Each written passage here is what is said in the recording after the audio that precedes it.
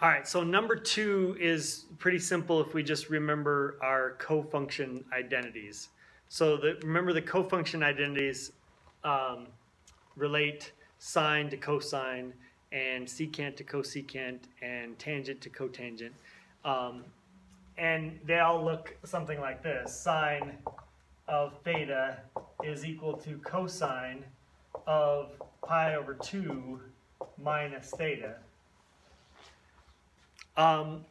And notice that we're trying to find sine, if we're given that sine of theta equals negative 0.37, and we're asked to find the cosine of pi over 2 minus theta.